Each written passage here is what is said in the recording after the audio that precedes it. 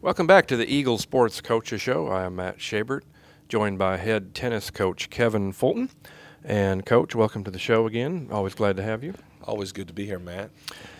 You guys got your season started on both the men's and women's side here this past weekend. A couple of tough losses for the men, but some very good opponents. Yeah.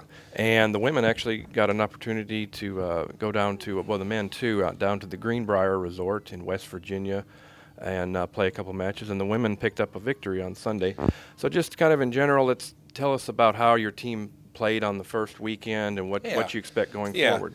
Well, we're a very young team, both men and women. The men have two seniors and the rest are sophomore and freshmen, and my girls are all sophomores and a freshman. So it's kind of unique to start the season with such young teams because you never quite know what's going to happen from the start. I felt like the guys came out with some nervous energy. They burned it off finally. With this new format the NCAA and ITA is trying to put in for this first month and a half of the season as an experiment, I think teams are having a hard time handling it because it's all of a sudden where you focus on endurance with some of your players, then endurance is taken away. There's no ad in all the sets on the guys' side. The girls have ad, but the third set is a 10-point breaker. We no longer go to 6 on the guys before a tiebreaker. The tiebreaker is at 5-all. The tiebreaker for the girls is at 6-all. And it's kind of changed the way tennis is played. I felt like we did better jobs in second sets against Louisville with the guys. I was particularly impressed with David Clifford and Gabriel Ruiz. I was very happy with Nick Mercer. I know if you look at his scores, they were 6-0, 6-0. I can tell you that in the first set, all 6 games were deuce. He didn't win. With no ad, you get one chance at it, and that's it. So I really like both of these teams. We have a girl that we're trying to get eligible, and if we can get her eligible, I look for this girls' team to really explode very quickly because we're going to put a girl in the lineup that's going to push three girls back, and those girls are going to do tremendous. We've got very good at the top, we're very good at the bottom, and we're very solid in the middle. We came out on Sunday against that North Carolina Central team, which is a very good team in the MEAC conference. Breyer was outstanding. If you've never seen Breyer play, you need to come out and watch her play this year. She is in top form. Very, very proud, and I hope Andrea LeBlanc watches this video because I called her a catalyst yesterday. I told her, you're a catalyst. Your emotions can control the match if you allow it. She is one of those girls who's pumping her fist all the time.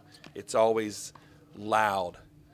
And when she does that, she's as good. Her level of play goes up. She's as good as any player in this conference. And I have such utmost respect and confidence in her.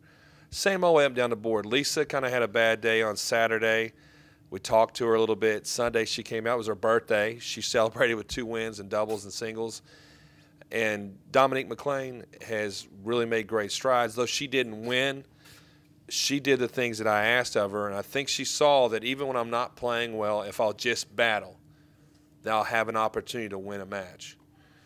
And Sandy, night and day from last year. I'm very proud of all the girls. I think we have a very legitimate shot at doing very well this year. The guys, like I said, if we can just learn to play together, and it's early. It's the first weekend. I'm not real concerned. Obviously, you want to do well, and it looks good with wins. But like I said, dissect the scores, and you'll see we were in all those matches. So I'm really happy with where we're at right now, considering we've only had a week of practice.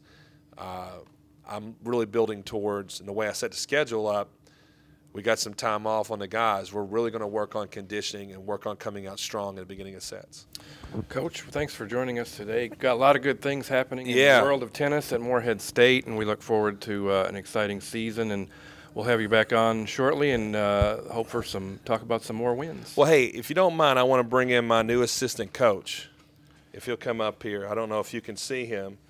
Can you say hi to everybody? Hi. Can you tell them why I thought he was more of a golfer, isn't he? Well, he's a jack of all trades, master of none. But I want you to tell the future athletes out there, why do you never give up? It's because you can always come back and win. That's right. Can you tell everybody how old you are? 7. All right. Well, thanks, buddy. I appreciate you coming out here with us. All right. Well, that'll do it here for this segment of the Eagle Sports Coaches Show. We'll be back in just a minute here. This is the Eagle Sports Coaches Show.